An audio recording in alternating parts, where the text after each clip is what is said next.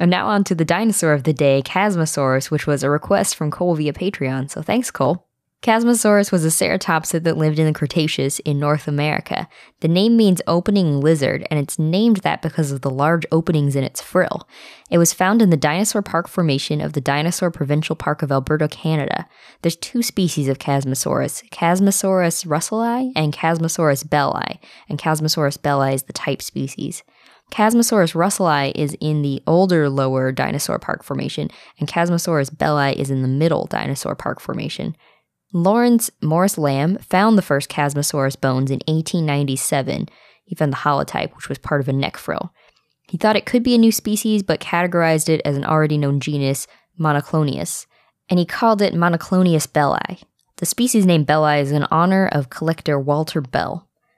Then in 1913, Charles Sterberg and sons found a few complete Monoclonius belli skulls in Alberta, plus a largely complete skeleton with skin impressions. Ooh. And in 1914, Lambe named them Protorosaurus as an ancestor to Torosaurus. But that name was already being used for a Permian reptile found in Germany that was described in 1836 by Meyer. So Lambe renamed that Chasmosaurus in February of 1914. Man, it must have been hard before the internet. Where well, there's a lot of these stories of... Yeah, because you couldn't just go to a magical box and type in the word you were thinking of using and see if anybody else has used it yet. Dig through 100 books and hope to find it if it exists. Yeah, exactly. There's a lot of skulls and fossils that have been referred to Chasmosaurus and many species named, though there's only 2 that are still considered valid.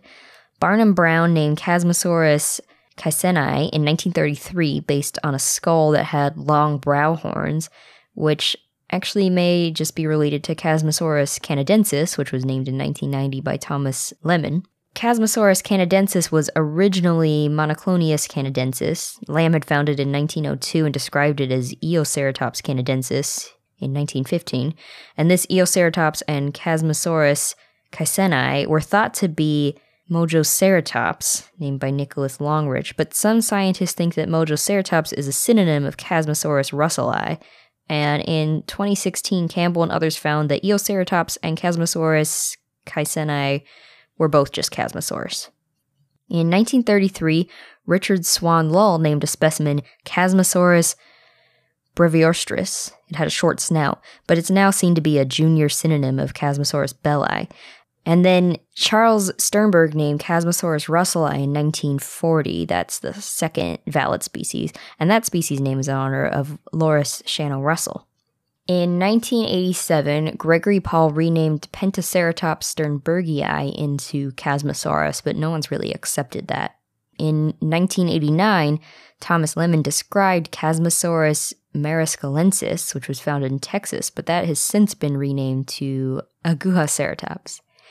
In 2000, George Olszewski renamed Monoclonius recurvicornis, it was originally named in 1889, to Chasmosaurus recurvicornis, but now that's a nomen dubium. In 2001, Chasmosaurus irvinensis was named, but that's since been renamed to Vagaceratops, that was renamed in 2010. That's so many namings. Yes. You lost me after like the 3rd one. Well, that's just a history of how many species there were, but all you need to know is that there are 2 valid ones, Chasmosaurus belli, which is the type species, and Chasmosaurus russelli. Thank you. The Chasmosaurus was about 14 to 16 feet, or 4.3 to 4.8 meters long, and weighed 1.5 to 2 tons. The skin impressions that Charles Sterberg had found had large scales in horizontal rows that were among smaller scales that were hexagonal or pentagonal. It was unclear what color they were. Chasmosaurus had 3 horns, 1 on the nose and 2 on the brow. The horns were short, though Chasmosaurus russelli had longer horns that were more curved backwards than Chasmosaurus belli. But Chasmosaurus belli had a V-shaped frill at the back. Chasmosaurus russelli is more of a shallow U-shape. The sides of the frill had osteoderms. It's not clear what Chasmosaurus used its horns and frill for, since the horns were short and the frill had such large openings, so that wouldn't have been great for defense, and maybe they used their beaks for defense instead. The frill may have been meant to look more vicious or used for thermal regulation or to attract mates. They may have been brightly colored. There was skin that covered the large openings, so it would have looked like a solid frill. And because there's soft tissue in the frill, it's possible Chasmosaurus could have flushed and made its frill look more vivid.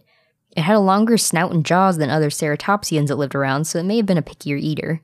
And it may have taken care of its young.